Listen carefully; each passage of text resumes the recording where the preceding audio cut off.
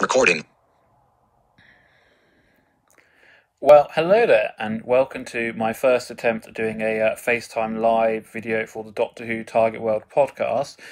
We hope you enjoy this and watch the videos, and of course, there's now a YouTube channel as well for the Doctor Who Target World podcast, where I shall be loading up the audio version of this podcast later.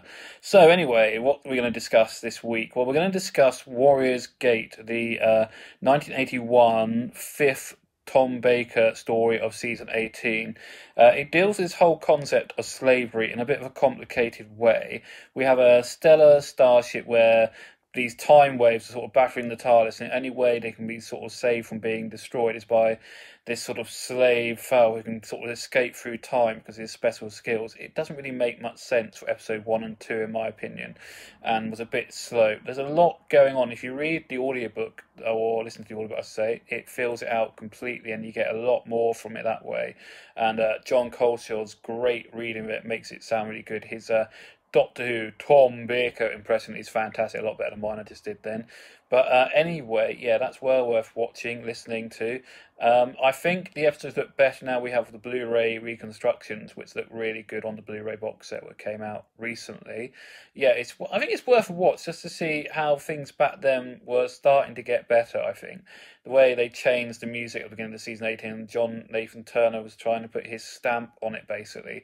So we have those sort of new features. We have the removal of old companions. Now this is Lara Ward as Romana II's final story, and there's a nice ending with the Doctor at the end of this where she decides to stay in E space and not come back to N space. So that's very nicely done.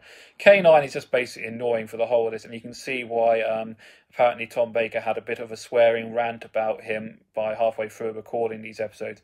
So I think these episodes were a bit of a struggle for Tom Baker. He was beginning to have enough for his Doctor by now, I think. And so that's why I think the other reason they got rid of John Leeson as K9 for these episodes as well. So I think that's worth it. Adric comes sort of full into his own sort of rights in the next story. It's his State of Decay, a very good vampire story. If you haven't seen it, well worth a watch. Yeah, I think overall the story's a bit too complex. It has too much going on. For episodes 1 and 2, I have to admit, I watched it with the commentary and it still didn't make much sense.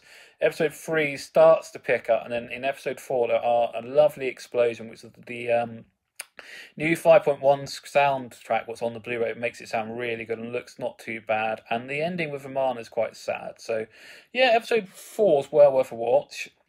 And yeah, I think the audiobook is not bad. Again, it's still too complicated. It's about 4 hours, and I have to admit I didn't finish it because it's just very drawn out. There are some lovely wording in it and sort of descriptions of the sort of how they like to be sort of Edwardian and try and get that sort of feel of nature back with their sort of robot warrior sort of, they had, do everything on the spaceship basically. But you can see the whole nasty, the decay is described beautifully by John Coleshaw. And there's some nice bits with John Leeson as K9 also in the audiobook. And the background soundscape is well done. You get lots of nice sort of noises and robot noises and guns and all that sort of stuff. So I think it's well worth a listen. But hopefully I will try again and get to the end. So I'd like to see how he does the, sort of Romana staying in E-space sort of thing. So overall, I'd probably give the audiobook a 7 because of John Coleson's performance. I'd have to say, the episodes probably about a 5 because they weren't that great.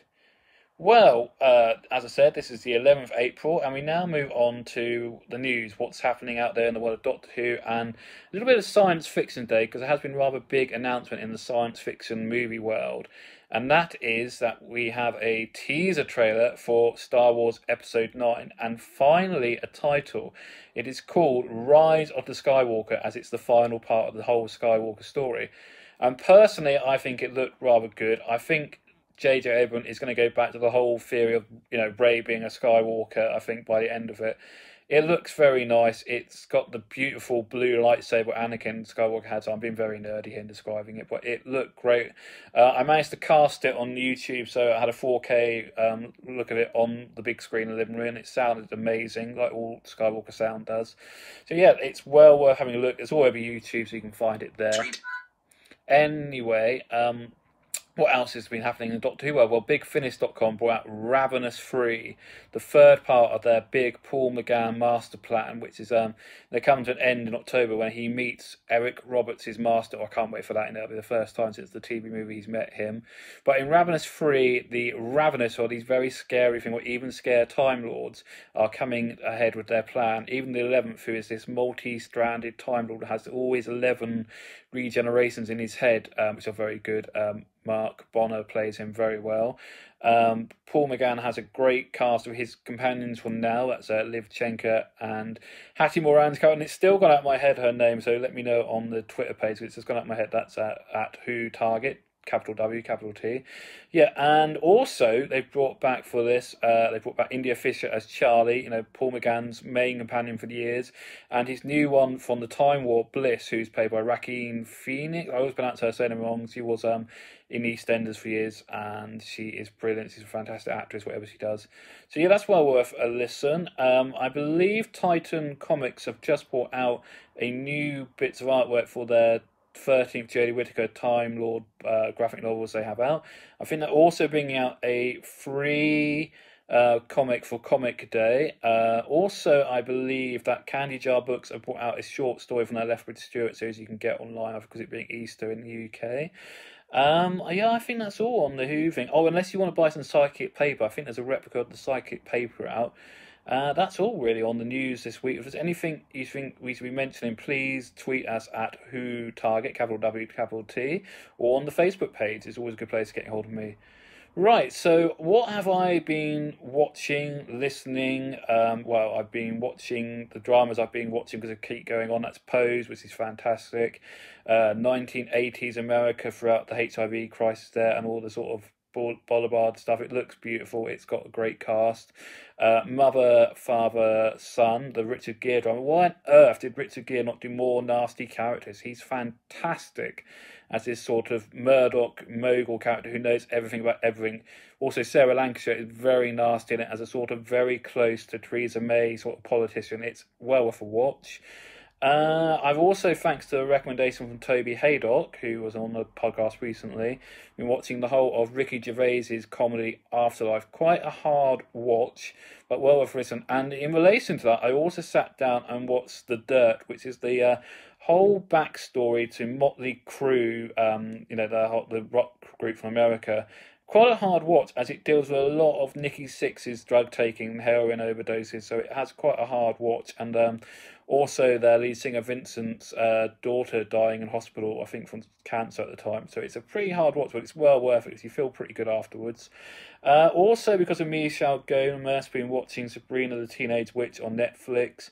But as I said, if there's anything you think I should be watching, just let me know. I'd like to watch anything. I'm pretty open when it comes to that. So tweet me at Who Twitter. That's capital W, capital T. Yeah, let me know.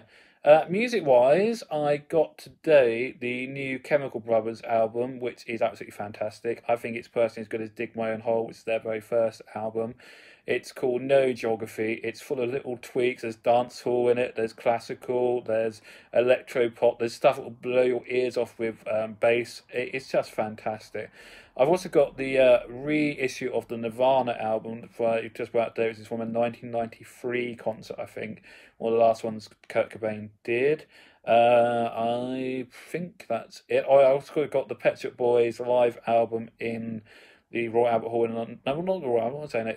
It's the Royal Opera House in Covent Garden in London.